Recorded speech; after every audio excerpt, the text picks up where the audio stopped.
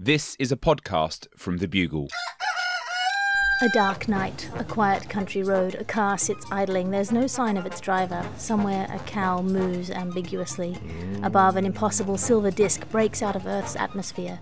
Moments later, at a speed that should be impossible, it leaves the solar system. Inside, two indescribable beings look down at a man on a table. Despite forms that defy the human eye's capacity to understand what it sees, they are both wearing lab coats. Turns out. They surmise in a language beyond words. They make notes. If we could understand a language that bends time, they'd be saying something like this. The bottom two appendages are for ambulating between chairs. The middle two appendages are for scratching and operating the rectangle. The upper appendage is for observing the rectangle. All evidence indicates that the beings exist to serve the rectangles. The orbs within the upper appendage appear to take in visual information from the rectangle. Thus it is only logical that the three holes at the front are for absorbing the rectangle through other senses. Is it taste or smell? But what are the flaps on the side for? Are they for deceleration, balance? Are they genitals? And then the indescribable beings realize the flaps serve the most important function of all. The flaps listen to the Gargle.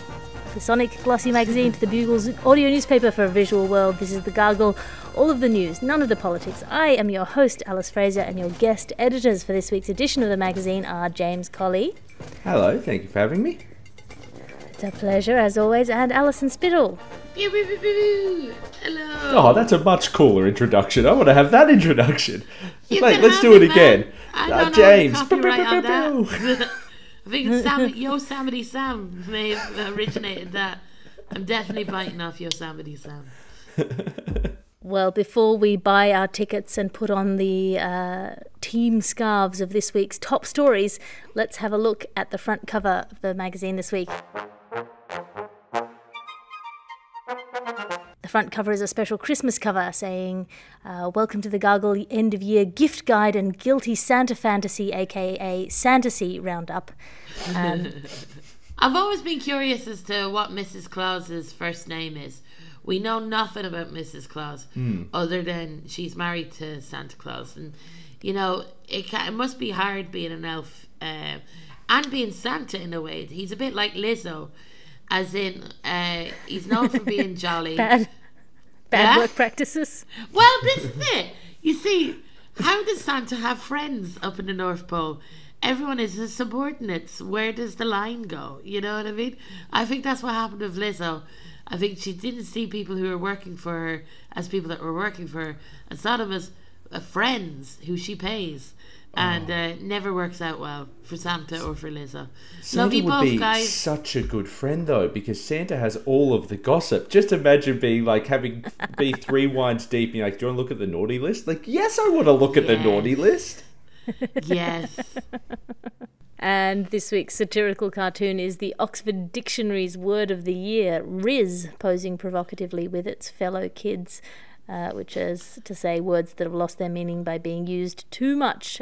So now they're used to mean everything, like when fascists call other people fascists. Now it's time for your top story. Top story, sleeping on the job news. And this is the terrifying news that we may soon break the one barrier that has kept us going from day to day, which is that we may now be able to work in our sleep. James Colley, I've caught you sleepwalking a number of times. Can you unpack this story for us? I've slept through some of the best days in the office. This is a device called Halo from a company called Prophetic, which I believe is ironic because no one involved in the creation of this is ever seeing heaven.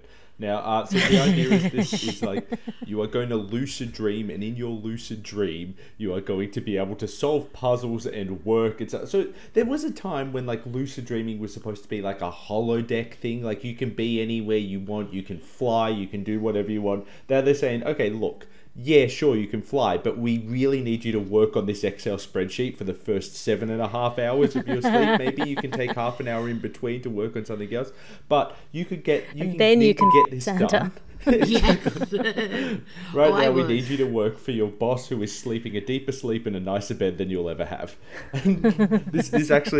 This pairs up with, and I don't mean to pitch something right up the top of the show, but I had an idea for a show that's kind of like Shark Tank. But what we do is we take startup founders and we push them into an actual Shark Tank, and then that's the show. Look, outside of specifically when I'm on the Gargle, I'm a really pro-science person. I'm a really pro-invention person. And then I come on this show and I feel all I hear about is some bloody nerd saying we have found a way to take the small pleasures in life. If we take them away and crush them into crude oil, we can power a torture device. Once upon a time, like people like Jack Nicholson and stuff would say, "I'll sleep when I'm dead," as like a cool thing to say when you're partying. Now it's just a possible reprieve in your workers' contract. Well, Prophetic describes this device as a non-invasive neurostimulation device, which seems a bit rich for something that is literally invading your dreams. It's such a deeply upsetting idea that I cannot see it as anything other than the opening chapter to a new William Gibson book. Mm-hmm. Alison, are you pro or anti working while you sleep? It is so scary. I think I'm anti it. Like, as a comedian, I did think that I could use my dreams for work. As in, like, I would dream. Once I had this dream about a dog who was a guide dog who then became a CEO of a multinational company. And he got done for, like, a pyramid scheme. And and for some reason he jumped out a window, took an attempt on his life instead of going with the authorities, broke all of his legs and ended up in prison, and then joined a white supremacist all of group. his legs is a sentence that opens other sentences. Yes. It's like all of my children, all of my legs, they're gone. But and I wrote that into a stand-up routine, right, about this golden retriever joining. I knew it was a golden retriever. Yeah, it's always a golden retriever. I was like, this is a golden retriever, and it's going to be called Golden Deceiver. That would be amazing. That would be, always golden retrievers do financial fraud. Like, if there's any crimes, if you to put crimes to different dogs, I know XL bullies at the moment, they've got quite a bad reputation for, like, GBH and attempted murder. But I feel like golden retrievers, definite financial crimes. But I wrote this, I woke up from the dream and I was compelled. I drew pictures. I wrote about like 20 pages about this dog and tried to do it as a stand-up routine. It was one of the worst deaths I've ever had because people weren't willing to... I think people were just confused of why would a golden retriever believe in the supremacy of white people? Like, why? You know what I mean? It was just a very... I don't know if the dog really did believe that. The golden retriever is the white people of dogs? Probably is the white people of dogs. Can I say, this was a major argument in my household. We have a cavoodle, and my partner, who is Aboriginal, wanted to put an Aboriginal print design jacket on the dog. And I said, no, our dog is white. And she said, our dog is not white, our dog is a dog. We're like, it's a cavoodle. It's a cavoodle. It's white, it works in advertising. It's a cavoodle. It's so strange. So... Anyway, suffice to say, I tried to work in my dreams. Did not work out for the best at all. I've never thought of a good joke from a dream. I have tried to write down stuff from dreams, but mostly my dreams consist of like me losing my teeth, me stepping out my front door and falling off a cliff into some rocks, or me at my own funeral counting how many people I think would be at my funeral. 16. That's the most I can dream. Not a bad turnout. Yeah. Other than answering the question of whether androids dream of electric spreadsheets, what do you think this device will offer us, James? I don't know. So everyone acts like I'm either lying or dead-eyed when I say this, but I don't dream. I've dreamt, like, I can recall maybe 4 or 5 dreams in my whole life. It's just not, and I'm treated like a weird freak, and you're doing it now. I'm treated like a weird freak for this, as if your vivid delusions about dog crime is fine. Someone not having that, how could you? Like, this is all bizarre to me. And someone saying like, I'm gonna go to sleep and be put into work in a horrible sci-fi dystopia is kind of what I guess that this all seems like, except you were there and then suddenly it was an opera house and blah blah blah blah blah. Like, none of this makes any sense to me. This is delusion on a delusion in a technocracy.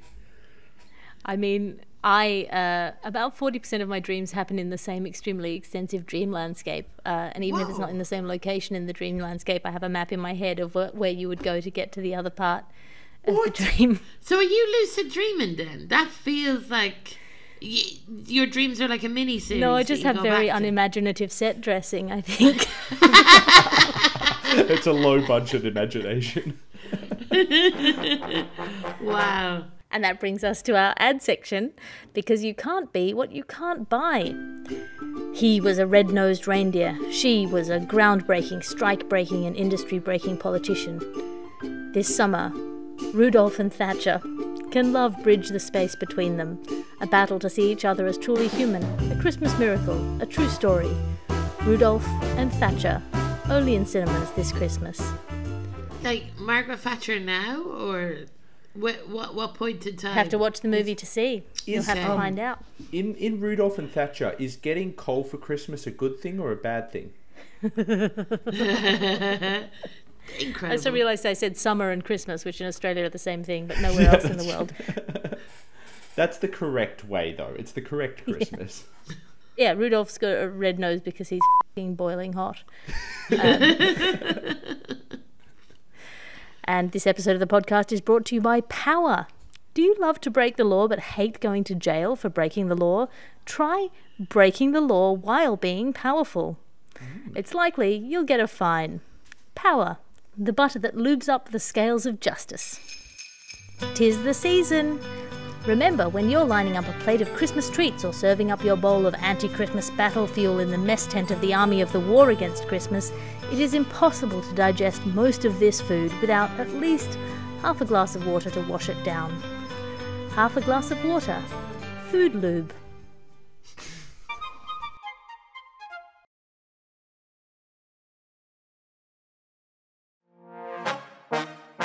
And that brings us to our next top story. Our next top story is chicken sandwich news. And this is the news that an Australian border control has fined a Kiwi grandmother $3,300 for bringing a sandwich through border control. Alison Spittle, you've smuggled some chicken sandwiches through borders in your time. Can you unpack this story for us? I'm trying to think of stuff that I've smuggled. I've smuggled like alcohol into festivals by adding another gut of like I get the bladder of a this is one for you kids. Get the bladder of a box of wine and fill it with any alcohol of your choice and put it at the front of your body and just let them try and touch you, man. They can't do anything. Anyway, June Armstrong, 77-year-old Canterbury woman. She went to Brisbane Airport and she was fined, right, after eating an uneaten chicken sandwich. It's 3,300 quid, which is quite a lot of money. I'm very surprised it was a Kiwi woman that did this. As an Irish person, I watched a lot of Border Patrol that was shown in Ireland, quite a lot. The Australian TV show Border Patrol, basically to teach us lads. We watched Border Patrol and Bondi Beach. Border Patrol was to teach us to not overstay our visas. Bondi Beach was to teach us to put on sun cream, because we, as Irish people who go to Australia, we absolutely get destroyed. If you see a pink person in an Australian documentary, they're Irish. We still haven't learned. But this woman basically has to pay for bringing in a chicken sandwich. She forgot that she had it in her bag. She brought it in and is being charged quite a lot of money. I love this. The element of grandmother, that gets brought into stuff. Grandmother is always brought up when it's a fine, or they have to go to prison, or the bins haven't come out in time. They always bring up the grandmother as if like they shouldn't go to prison or shouldn't get a fine. And the pictures that they have are great as well. It's of June just frustratedly looking at a phone beside her fine. It's very this reminds me of kind of late 90s news stories where you'd have a wronged person beside a pothole or beside a a bad Christmas theme park or something like that, you know. But this is beside a fine. You are so right about the grandmother issue, because all it tells you is that this old lady you're looking at banged once Yes! at some point in history. And then her child banged again, you know? Once a week, Yep. she might help out. You're both like Oh, I am so waiting to go in on this. I am so... nearly, but like you both are from places that you know, have strong kind of laws about their biodiversity and stuff. Yes, we do. Tell us about like why is it so strong? Like, Oh, well, here we go. I crack the knuckles. Let's get into this. No sympathy, no mercy. Ped, get the bleep button ready. not even This she's a grandmother. grandmother. She's Last time we let white meat in uninspected, it took over the country. So let's...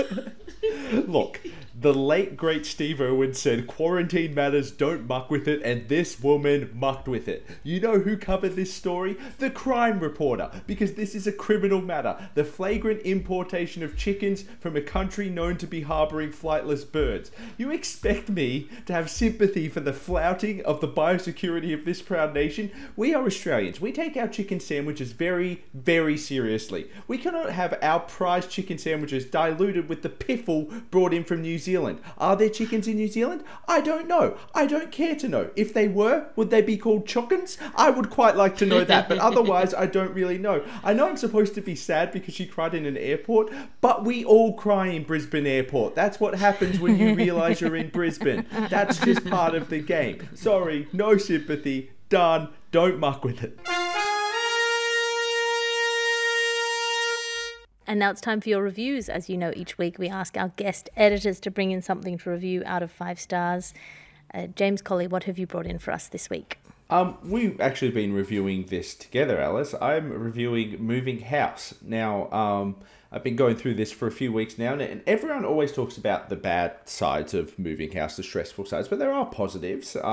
You get to talk to real estate agents all the time, which means any other conversation you have that day is a real improvement. You completely lose your fear of your house burning down and all your possessions disappearing. It actually becomes somewhat of a fantasy.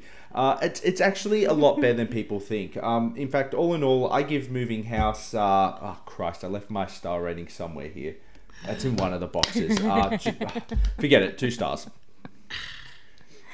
beautiful. Alison, what have you brought in for us this week? So last week I told you I was on House of Games and I wasn't going to review it until the whole thing had come out. So House of Games is a TV program on BBC Two that's on every day, and it's where you do quizzing. I'm a big fan of quizzing. I love trivia and stuff like that, and I entered it. It's probably the program I want to be on most. Maybe Taskmaster, but like that is up there for me. So I was delighted, and I won some prizes. I'm going to show you the prizes. So this is a dartboard, and this is a toolbox.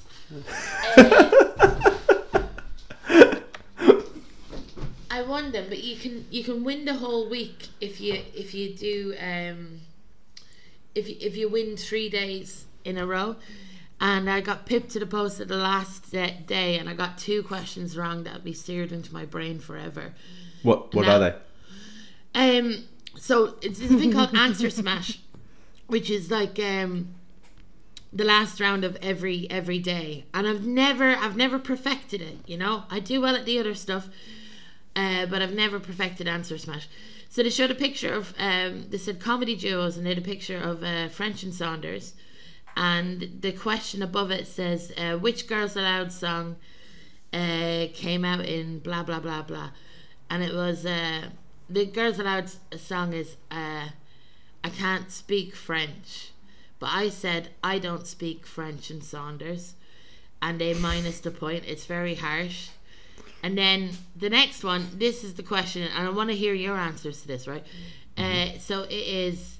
In Shakespeare, what do the 3 witches say before and trouble, right? And then the picture is a picture of a toilet seat. So you have to smash those answers together. So hubble bubble toilet trouble, is that really? What did you say? Oh, my bad. I'm about to lose a point. I can feel But what it. did you say? Hubble bubble, toilet trouble. I said hubble bubble. I said hubble bubble as well. I don't know where this has come into the ether, but it's apparently Double toilet trouble, I think. that's Oh, disgraceful. Shakespeare's So- a hack. So hubble bubble, I said hubble bubble.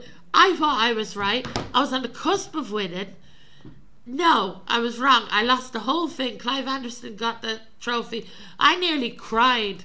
I had to put my face into my t-shirt and have a word with myself. I made it weird. I know I made it weird in my heart. I made it weird for everyone else, and I just ruined a good time by not knowing enough about Shakespeare, and I'm disgusted. Wherever I got hubble bubble from, I don't know. This is why before every performance I walk around backstage going Macbeth, Macbeth, Macbeth, just so I have it in my head. It truly is bad luck. So I'm giving it 4 out of 5 because it was my dream that came true. But I'm -1, not for losing, but for losing in that way and feeling that strongly about it and letting it be on camera. Like it's not about losing, Alice. It's about losing badly. Do you know what I mean? I love that it's not whether you win or lose, it's that you try, but in your case it's a negative. Well, it's not whether you win or lose, but if you lose, do you emotionally make other people feel? They all looked at me at the side, you know.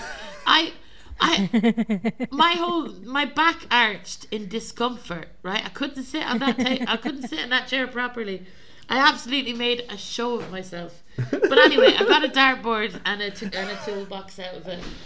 But I don't have my pride. You got so upset you turned into a divorced dad and had to take a dartboard and a toolbox home. Yeah, I'm building my own man cave. I'm building them.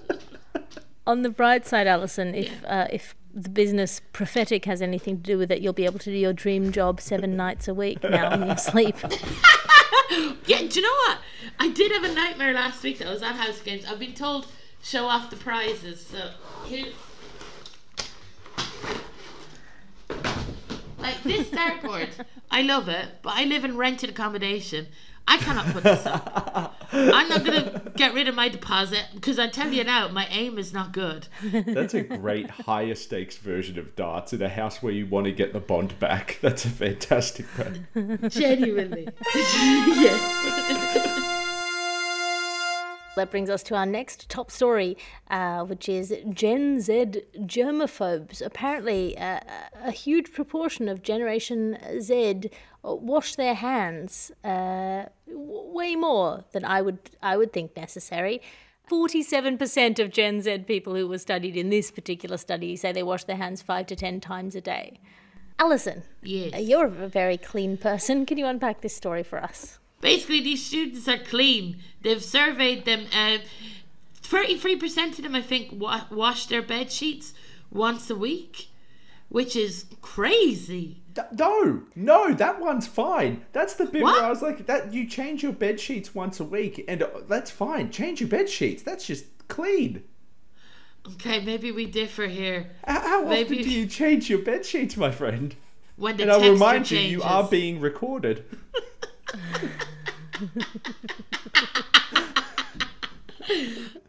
Well, I think how often you change your bed sheets depends on how much pajamas you wear. That's So true. if you go to bed in the nude, I feel like once a week is the move. But if you're, going to sleep in a full hooded onesie, then probably once a month is fine. Look, I'm very strident about changing the sheets once a week, but I do shit the bed every night, so it kind of evens out. Yeah, I wear a full Grinch suit going to bed, so it's once a month for me, it's fine. But it's funny they surveyed these students about cleanliness, and it actually goes to show that colleges are disgusting. The tables are full of germs. Everything is full of germs. It's a very odd. Also, there is a mention as well of shared bathrooms and bodily fluid.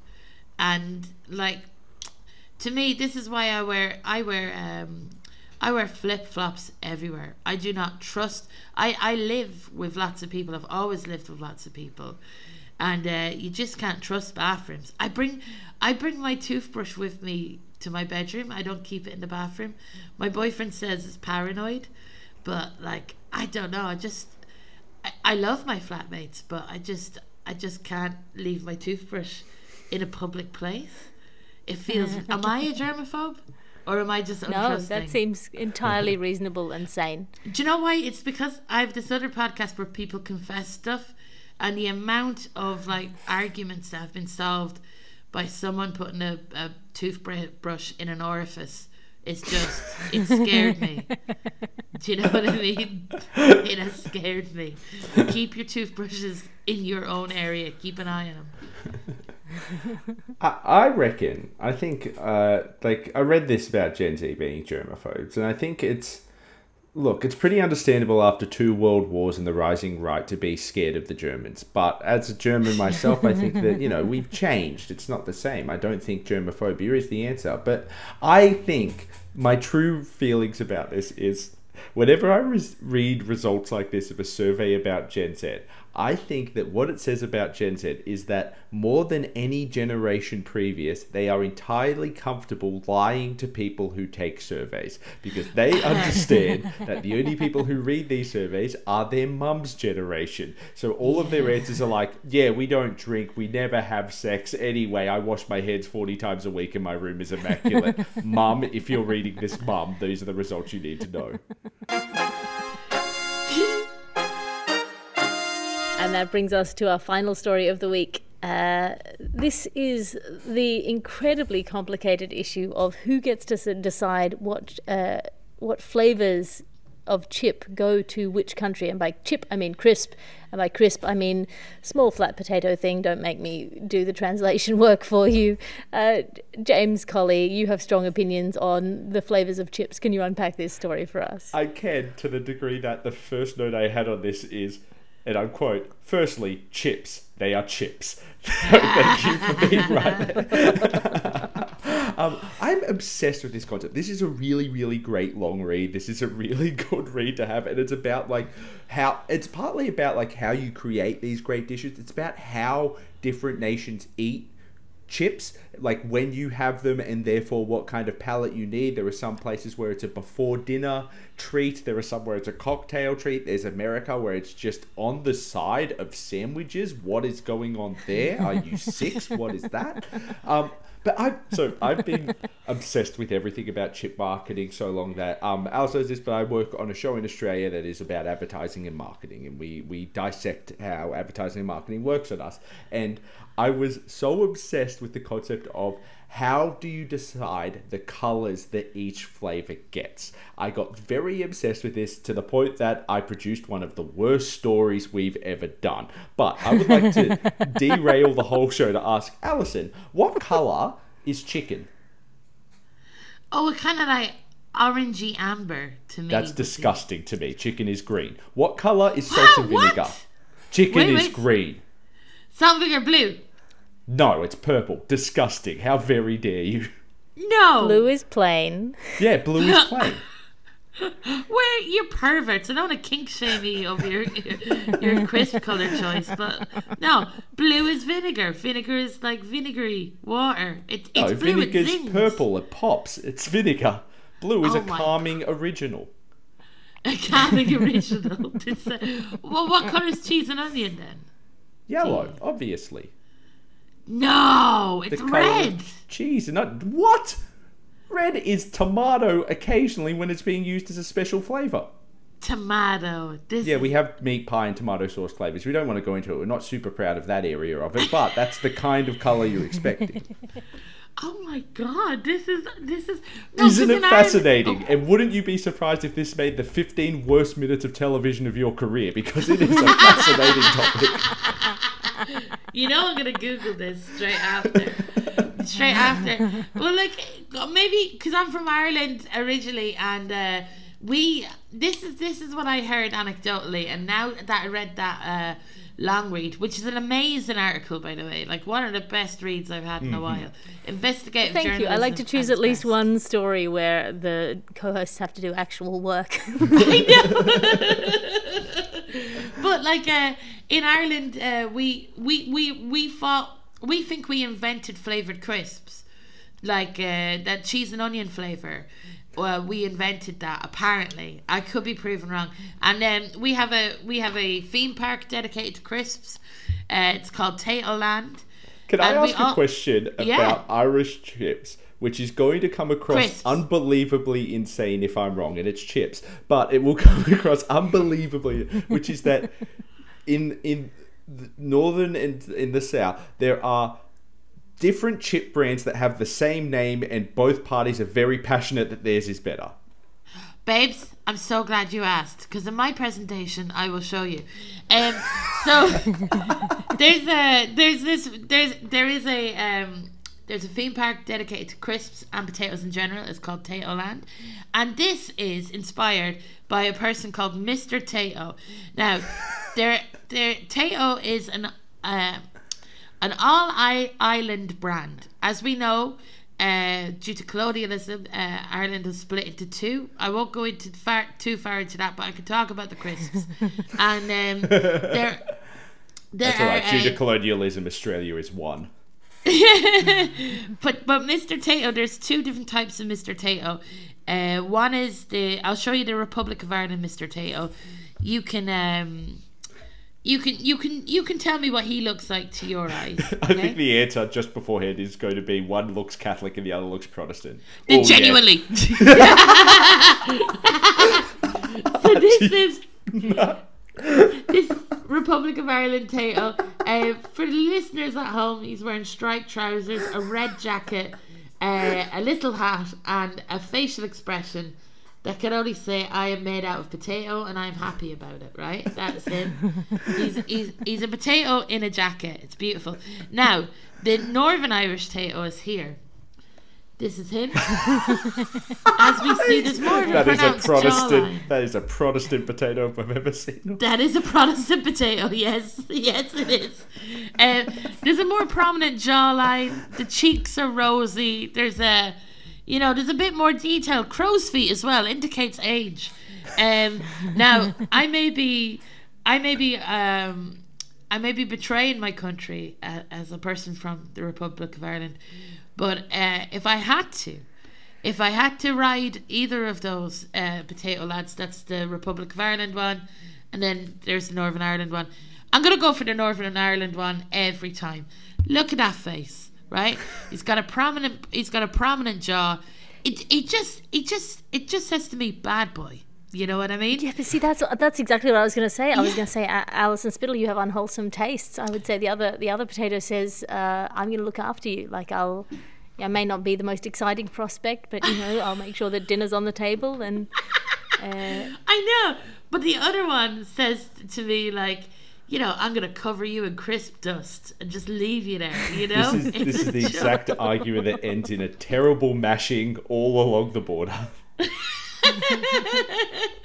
But I do fancy the Northern Irish Tato man more. I'm so glad that you knew about that, because I really felt like I was going to derail this whole. I didn't know how I was going to crowbar the Mr. Tato man in, but I got it in. Thank you so much.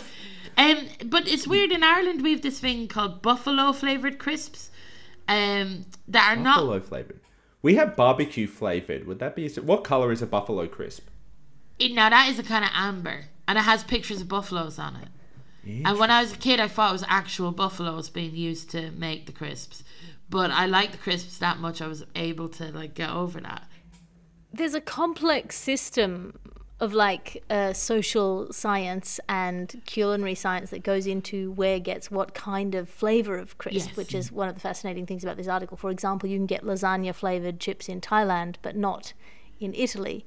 Yeah, and they said that Thai flavoured, so there's Thai sweet chili flavour, which is a popular flavour in the UK, and that was brought in 2002.